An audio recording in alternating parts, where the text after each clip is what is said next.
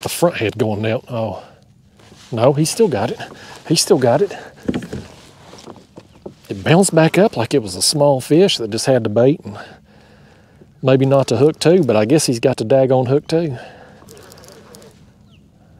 I don't think he's very big for that big a bait especially. But you know, some of these fish, they got big appetites. I mean, y'all out there watching right now, some of them got kids. I ain't got no kids, but I got a dog. I mean, it's 47 pounds and it eats me out of house and home. So just cause they small don't mean they ain't got a big appetite. And this one here, he got him a mouthful of this skipjack. We'll bring him on up here. We'll take a look at it. We might try to get him on a diet. I don't know if he'll go for it or not. You can't tell him nothing. You can't tell any kid nothing. He's bigger than I thought. That's a fun sizer in length right there.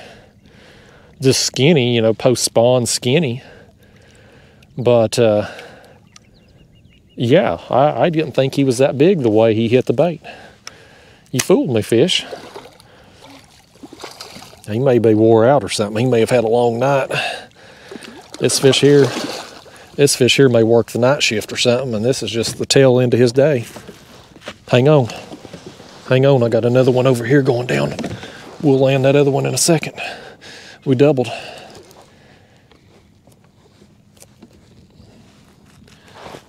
All right, y'all, bite's picking up here.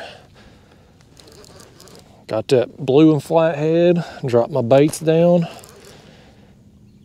5 minutes or so later, here we are. I'm going to stay here till they quit biting. There are a couple deeper holes just downriver from here. But right here at first light, you get oftentimes that activity period, that window, feeding window. Some fish, even if these fish are kind of hanging out in that hole most of the time, they may move up here. First thing in the morning, feeding, and I'm here to take advantage of them. We got a little bit of current out here, not enough to really be noticeable, but it's enough to get the scent trail going downstream. And so any fish downriver of me is going to easily lock in on these baits and come find them.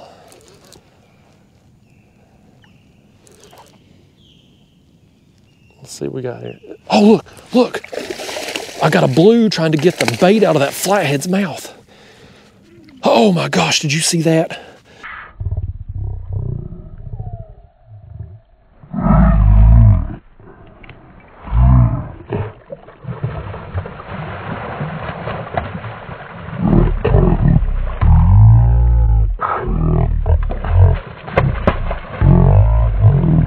I've had blues follow other blues up before. That was a blue following a flathead up. I got a flathead on right here. And a blue just tried to get it out of his mouth. He did get the bait out of his mouth. He did.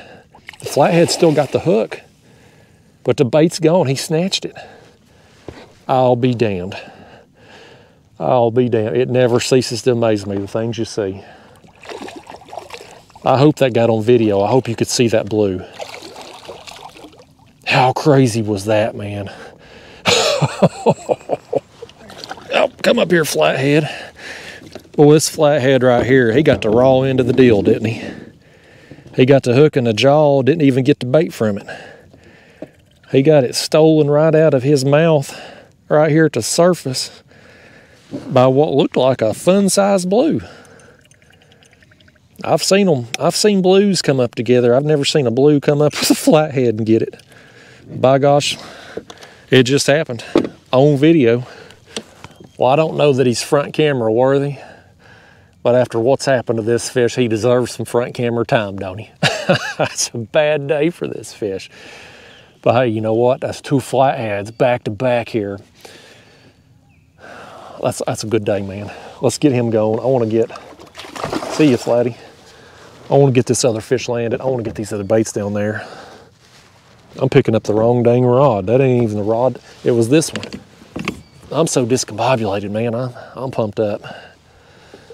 We are off to a dang good start here on this trip. This is This is a mad fish is what he is. He's mad. He's got energy now. He didn't hardly fight on the way up.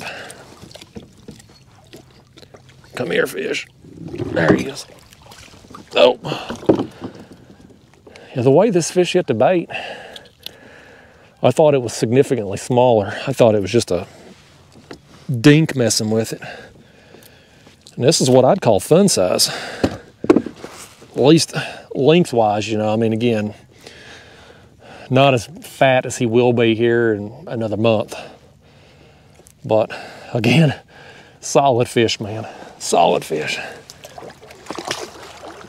And he gone. I'm pumped now. Let's get some baits back down there.